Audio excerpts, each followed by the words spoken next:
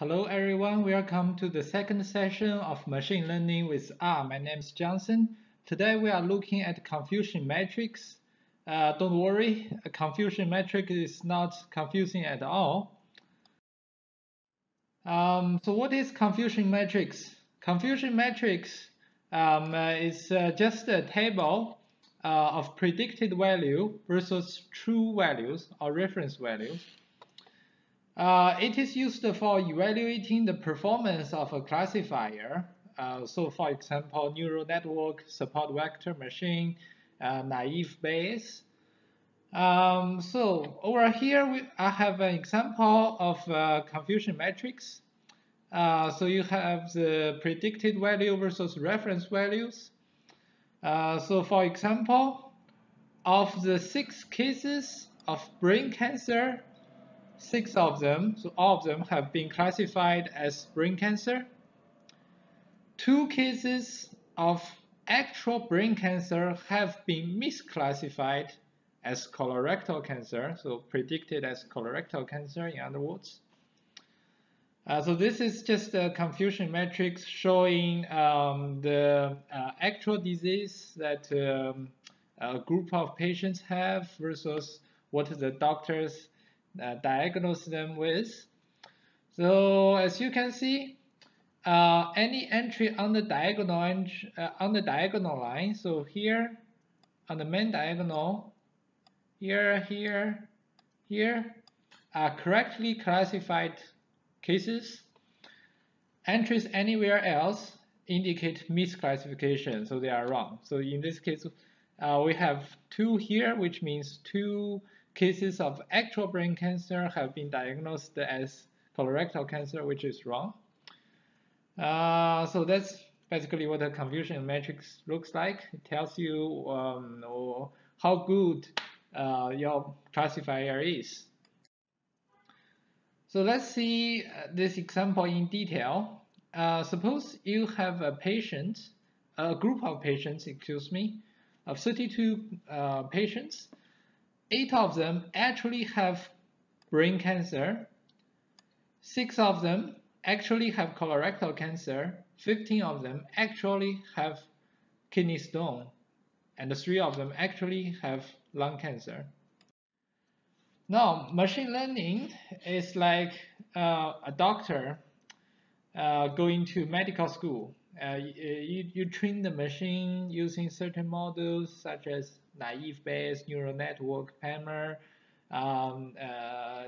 classification tree. It's like sending a doctor to medical school, have the doctor learn from his courses, write his thesis, and then he's gonna graduate, and then he's gonna come to a hospital, do his job.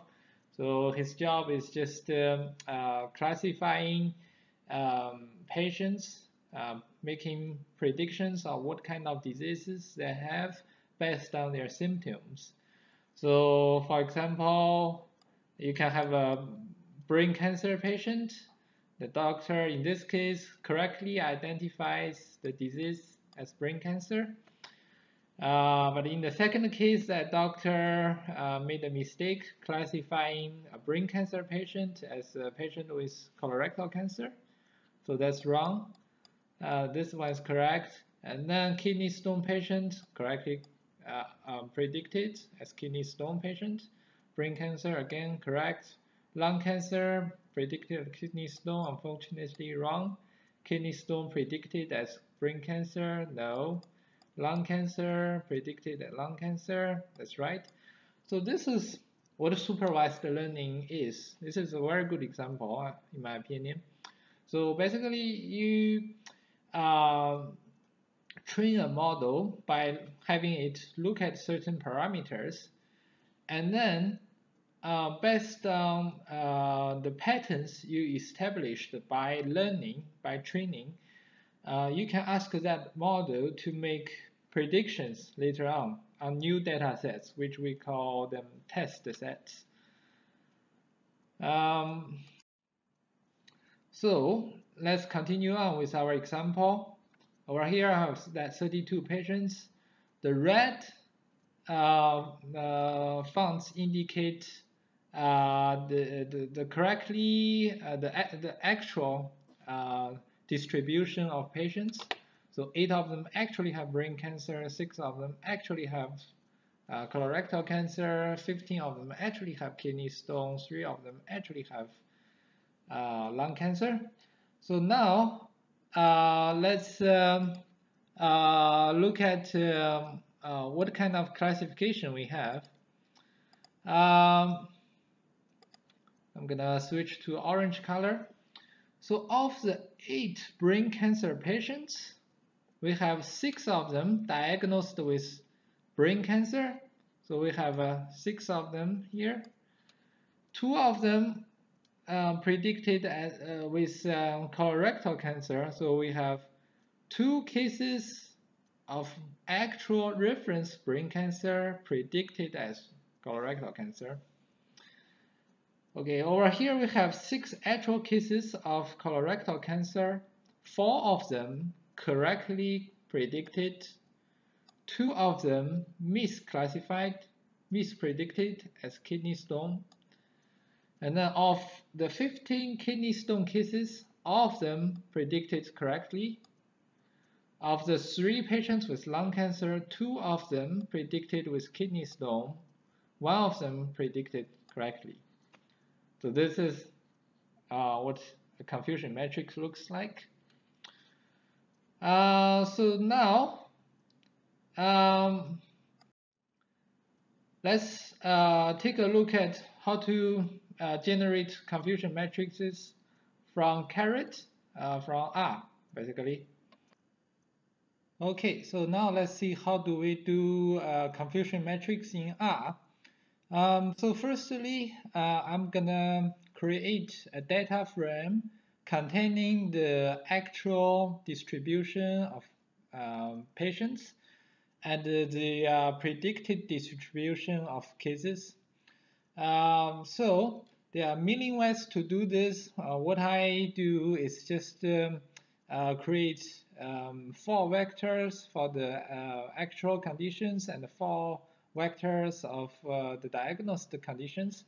So right here I have actual brain cases. It's just a repetition of brain cancer 8 times. Actual colorectal cancer cases, repetition of colorectal cancer 6 times. And same thing for kidney stone, same thing for lung cancer.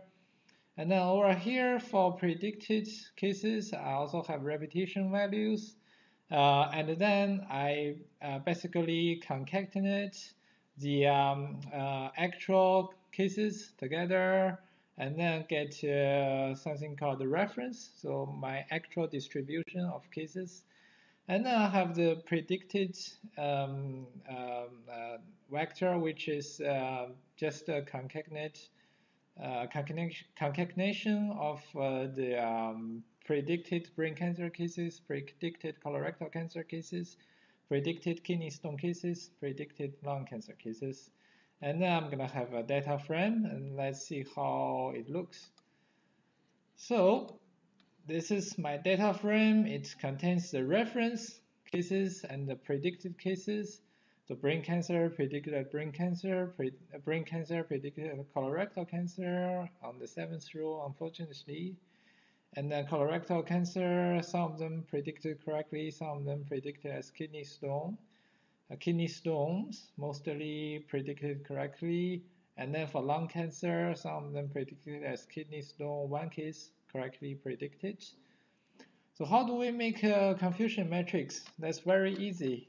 You just do table predicted reference. And there you go. This is your confusion matrix. So 6 cases of brain cancer predicted correctly. 2 cases of brain cancer predicted as colorectal cancer. 4 cases of colorectal cancer predicted correctly. 2 cases of colorectal cancer predicted as kidney stone. 15 cases, all 15 cases of kidney stone predicted correctly. 1 case of lung cancer predicted correctly. 2 cases of lung cancer predicted as kidney stone. So as you can see, all the diagonal entries indicate correct the classification anywhere else. It indicates misclassification.